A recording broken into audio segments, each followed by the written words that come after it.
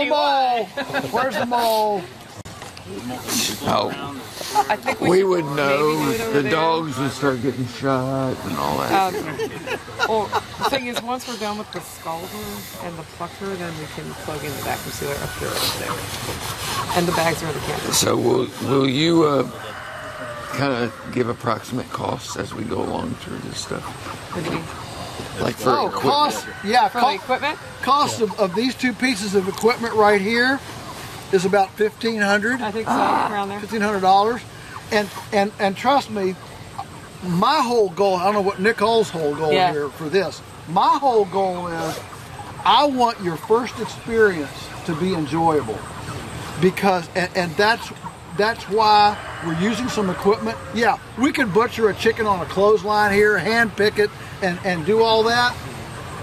It's not as enjoyable. I can show you how to do that after Joel's done if you really want to know. Yeah. I mean, you can do that, but I can tell you the secret to the pick is the scald. So if you're having trouble with the pick, it's always the scald. Always the scald, okay? And so what I like is to do this in a way with this is very nominally priced equipment, and if you don't like it, the resale, you can sell it for as much as you bought it for. There's a hot resale market for this stuff. And if you like it, you can start butchering for other people, or you could rent it out a little bit and get your money back. I mean, when you think of the things that people spend $1,500 on, this right here, and I love David Schaefer's little moniker. He says, this right here, these two pieces of equipment, should be as common as a lawnmower. Yeah.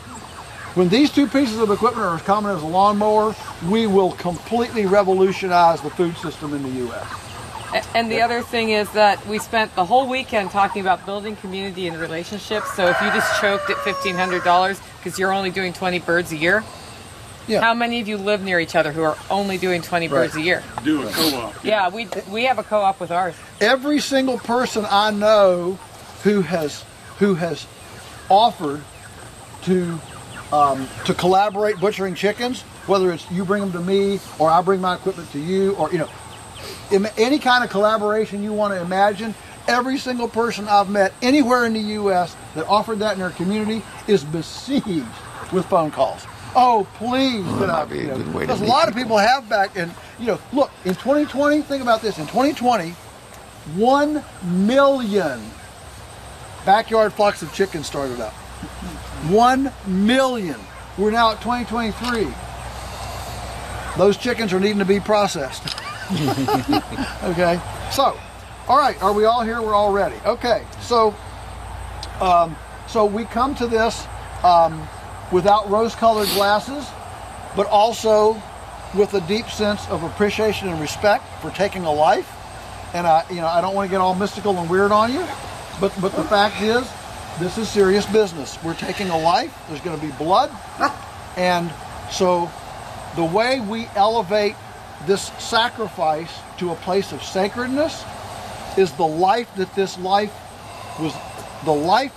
life had prior to today. There is no sacredness in a Tyson chicken being processed. They're just glad to get out of their misery. Okay? These chickens have been able to express their chickenness, to enjoy sunshine, grass, bugs, care, and the chickenness of their chicken. And so this sacrifice is elevated to a place of sacredness rather than de-elevated to a place of sacrilege. And so I just always like to kind of make that point, that this isn't just, yes, we're going to have a good time, but it's also we honor the chicken as we take its life. Okay, so the key is, let's get going here. Nice. You get to choose your knife. Choose my knife. I'm too nervous. We can't choose it for you. What if I choose an option? Is your sharp?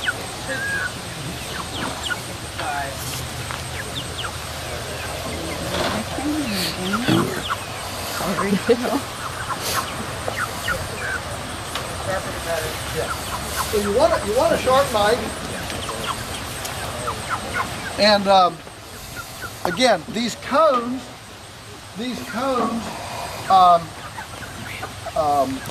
control the bird. What you're trying to do, here's the goal. The goal is to get the jugular cut, but not send the bird into shock. Because if the bird goes into shock, then it shuts down the autonomic nervous system, and the heart stops, the lungs stop, everything stops. And if and when you get chickens out of the grocery store, a lot of times you'll notice all the black around the bones. That's clotted blood that did not come out of the bird because it went into shock when it was processed. This is one reason why we don't work with any third-party animal welfare certifiers, because they only recognize 3 humane killing techniques: electrocution, suffocation, or gassing. All 3 are highly traumatic, they're inexact, and they're actually not very safe for the worker. And so what I'll show you is basically a halal, kosher, where you simply cut the jugular and the bird goes brain dead in just about 2 seconds. And you can tell by poking their eye, and if their eye is nothing, then you know they're not there. It's the sensation, for them, it's the sensation of when we put our head down for a while and then we raise up real quick and kind of get that lightheaded feeling. That's the sensation for them, okay? The way to do that is... It's brand new. Brand new, boy. Well built. Yeah. The way to do that is to make sure that you're cutting as close up here under the wattles as possible, because the arteries come up like our neck, you can feel them the same thing, and then they kind of spread here under our jaw. You with me? They don't come right up under our mouth, all right? They spread. So the closer you get to the mouth, they spread, and you have a better chance of just getting the jugular and not cutting the windpipe. That's the idea. Now, while I've got this chicken, I'll just show you this. A lot of people don't know how to pick up a chicken, all right? So the official way to pick up a chicken gently and humanely is to put your middle finger between her legs like this, and let her rest in the palm of your hand like this. That way, if you're wanting to look at that chicken and, you know, examine her, you can turn her all around and move her around, and she's pretty comfortable. And you can look at feathers, you can look at whatever you want to, and her poop is always away from you. Okay? And she can't claw your hands, because by holding her like this with her legs between your fingers, if she starts to try to bicycle on you, she's just hitting the air. I see people try to hold a chicken, you know, and they're getting clawed to death. The chicken's in there running a bicycle and clawing their arms, and they're, you know, but you see how happy and gentle that bird is, just in the palm of my hand, because there's nothing to scratch. You give her something to scratch against, now she's going to start scratching and working on you. So, all right. So we're gonna put the bird in, head down. How old is the bird? 8 weeks. 8 weeks. Okay. 8 weeks today. Okay, thank you. Okay. And then we're going to, all right. So I'm going to hold under her head with my thumb, and I'm going to come, see, it's very close, all right? All right, I did not cut the windpipe. So both sides of it. I cut both sides to speed up a little bit. That jumping around is simply muscle spasms. She's not there, okay? That's just muscle spasms. Want me to kill another one, or we want to take this one all the way through by itself, or what do you want to do? It's the one that gets you. Yeah. There's always a break, and then you think it's done, and then it's not done, and that's when people get bloody. Yeah. Now these cones, I would not use these cones for my chickens. These are turkey cones. Yeah. Turkey cones. a chicken cone, she would not be able to flip up around. So the point is, that this corral, if you will, this corral is too big for these chickens, but that's what we have, that's what we're going to use. Let's do one more demo just so they can they can see, because I think the scariest part is like, how do I get that cut? Right? Let's do another one. Bring the knife back. Knife. We need a knife. That's okay. Okay, so how I put them in the cones is I hold the feet with one, I hold the wings with the other hand, and the thing about this is you want to get into a system, okay? You don't want to be reinventing your technique every chicken, and so I'm being anal about the technique, because it's the technique that means I don't have to think about technique anymore. You know, I'm totally in the moment. I'm working with the bird, okay, and I'm not thinking about technique. So by holding the legs with my right hand and the wings with my left, she can't flap. She can't get all stressed. And there's no stress in that chicken. That chicken is not stressed at all, okay? And it's partly because she's held tight, okay? So who was in the front row for the last cutting? Can we get people from the back to the front, people from the front to the back, and you've already seen how that was done, please? Okay. So I'm gonna stick her down in the cone. You got it. Okay. I'm gonna put my thumb right under her mouth right here, under her beak. And then I'm going to come as close to those wattles as possible. And you notice I did not cut the windpipe. And she is, okay, there's her eye, she's gone. Why do you not cut the windpipe? Why do you not cut the windpipe? You don't want to cut the windpipe because you want the lungs to continue to function, and for her not to go into shock. Okay. Okay, so the whole idea is a gentle, where you make it brain dead, but everything else continues to function. Okay. In fact, in our system, a lot of times when we go to get to evisceration, the heart's still pumping. So the heart is actually pumping the blood out of the body rather than you're trying to get it drainage. And I can tell you, we've done some birds at federal inspected processing facilities, and they get about half the blood that we get out of the birds. It's significant. Okay. Because they electrocute them. Because under federal inspection, you can't do this.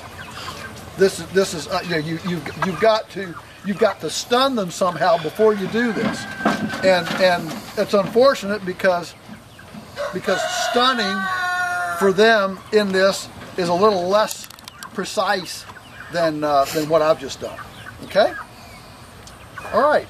So usually within a minute and a half, they're pretty much done what they're going to do. Okay. And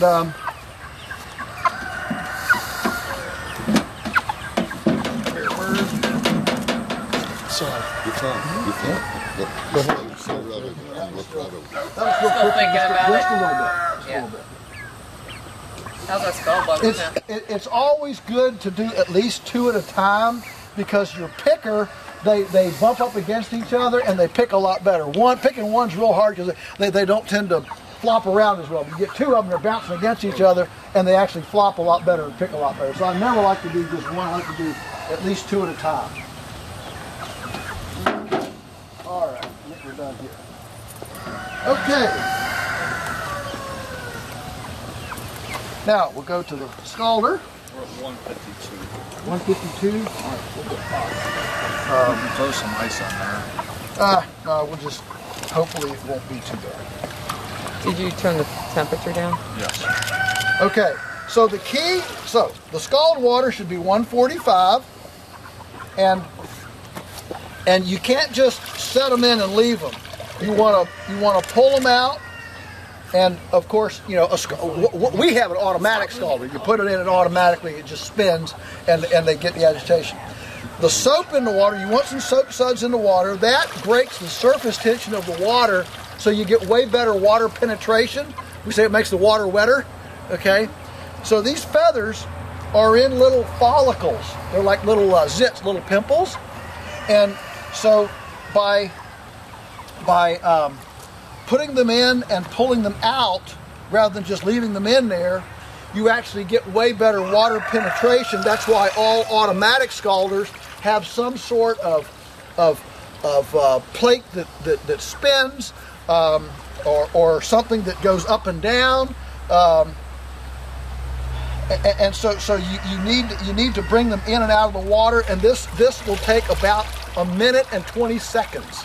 Okay, if the water's too hot, the skin will break in the picker, and if the water's too cold, the feathers won't come out. Okay, so this is the scald is really your quickest. So I can kind of that's feeling. Where do you test when you go to pull one? Which any particular on the wings. part? Wings. Yeah. All right. I think these guys are about ready. You get just the water on there. Okay. Are we good? Yep. Ready? All right. We'll turn the picker on. Turn the water on. Good. So the cold water in the picker actually acts as a blanch. That actually acts as a blanch if you've ever blanched green beans or corn or whatever, and it actually helps the feathers to come off better having that cold water spraying on them. Okay, this little picker Dave Schaefer got the first one in Indonesia, and then he brought it home and manufactured it himself here. Okay. If you've ever plucked a chicken, you know this is magic. Grandma would have given her eye teeth for this little deal. Okay, so the hot water.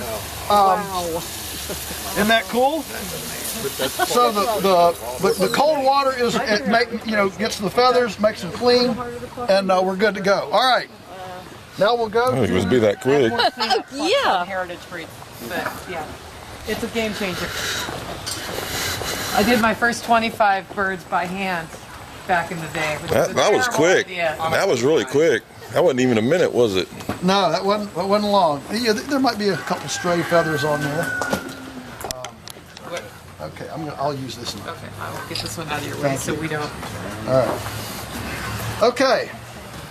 Now, what kind of surface do you need to do this?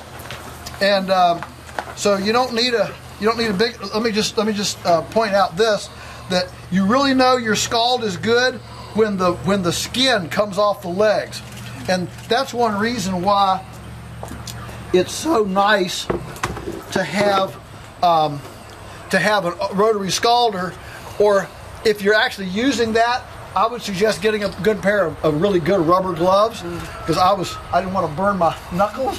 Okay, and so if you're hand scalding, that way you can push this. See, this was the leg I wasn't holding. This is the leg I was. The problem is that yellow skin is the hardest part of the bird to scald. But if you're holding it by a leg, it's the last in, first out every time. The tenderest part is the breast, so it's easy to over scald, and then you have a torn breast, and then the bird isn't pretty. Okay, and if you're actually going to do this for real, I'd get a nice pair of good rubber gloves so you can just get your hand right down in that water along with this leg, and then you won't have one good and one bad. All right. Everything in the chicken. So this head came off. This head didn't. I'll just go ahead and pull it off. Okay. By the way, we sell all of our heads. We sell all of our feet. Are you going to keep these? Oh my goodness! Yes. Yeah. Okay. We're going to keep all. And what are the heads used for? The same as the feet? The heads are used for broth, Jewish mother soup, like the feet. Like the feet. Okay. And we can thank Weston A. Price Foundation for that market. 20 years ago, the heads, the feet, all that went into compost. Today, we need four-legged chickens to keep up with it. We started at 50 cents a pound, went to $1, went to $1.50. I think now we're at $2. It's added 50 cents a chicken by being able to have a market for that. Well, if you're doing 20,000 chickens, that's $10,000. That adds up. like the junior senator that went to D.C. and he said, wow, $1 billion here, $1 billion there, it adds up to some money after a while, doesn't it? Okay. So we pull the head off. Don't cut the head off. A, you're going to dull your knife hitting bone. B, you're going to have sharp bone shards from cutting the bone. So just pull it off. That way it always comes apart at a vertebrae. All right, so it's nice and clean. Everything that you're going to cut on the chicken is in the valleys. Okay, so when we take the feet off, everybody see the valley here. You got 2 ridges and a valley in between. Everybody see that? Mm-hmm. Okay, that's where we're going to cut the leg. We're going to go right in that valley, and we're going to cut that foot off. Okay? Yeah, he makes it look so easy, right? Okay, so I'm going to pull up a little bit. So I've got the weight of the chicken pulling against me. I'm going to go into that valley, off with the foot. All right? Amazingly, as you start this process, it starts to look more and more like a chicken. Right? All right. Now, position is everything. This isn't about strength. It's about position. All right? Again, valleys. These birds came fasting. If they hadn't come fasting, up here in the front, this would be all bulged out with a full crop, full of feed and grass and whatever. So, because they came fasting, it's caved in. That's the depression. That's the valley. So I'm gonna reach in. I'm gonna pull that out, just the skin, and I'm just gonna nick it enough to get my finger in. I'm gonna open it up. Here's the crop right here. See that crop? Okay. This is the Waterloo for everybody. It's not real obvious. It's just a sack there, but it looks like a lot of other things, right? So I get that, all right? But it's really slick. It's like snot, okay? And so it's hard to grip. The reason we don't want to cut it off is because we don't want digestive juices down in the carcass. So all I want to do is loosen it. So what I do is I kind of get it under my thumb here, okay? I pull it down. Then I'm going to switch hands, pull the skin away, pull it up. Now I've got it in my left hand. Now I'm going to take my other thumb and poke it under the windpipe and the esophagus. All right, see that? I've just poked it under the windpipe and the esophagus. I'm going to pull them out of the neck. Okay, so here's the esophagus, and here's the windpipe. Feels like a vacuum cord. It's got little ribs in it. Okay, those are the 2 pipes. That's it. I'm not going to do anything else right now. Okay, now I'm going to flip the bird around, and I'm going to pull up here on the abdomen. I want to tighten that up because I want to get that tight. So I cut right. So here are the pubic bones. See the pubic bones? One's right there. One's right here. Okay. I don't want to cut the vent. I don't want to cut the. We call it the poo cord. Okay, I don't want to cut the. So I'm going to pull this up tight. So see how it's sunken in? When I pull it tight, see how it elevates, comes up? That tightness, and that lets me cut without hitting guts. All right? So again, I'm going to cut right above, because remember, everything from this cut to below the vent, I'm going to lose. So I don't want to be sloppy and cut way up here. I've just lost half an ounce of skin. All right? And when you're processing, I'll show you there are 3 places where you can lose almost an ounce. Okay? Well, if you're selling these birds for I'm making this real easy for you. And I'm also finding out how good you are at math. If you're selling these birds at $4.80 a pound, okay? How much is that per ounce? 16. 16 into 480. 16 is how many? 3, good, 30 cents. 30 cents. 3 times 16 is 48. Man, Laura Ingalls Wilder would be really unhappy with us. All right, 30 cents a pound, 30 cents an ounce. So if I lose 3 ounces just by sloppy evisceration, that's 90 cents. 90 cents a bird. We do 20,000 a year. I mean, that's the official count. That's the legal count. But who's counting? 20,000 times 90 cents is $18,000. $18,000. Woo! So It is in the. Recording this. Huh? That's worth learning this method. Absolutely, absolutely. Yeah. I mean, that's half a salary. Okay? And if you're doing 20,000 birds, you probably are generating a couple salaries.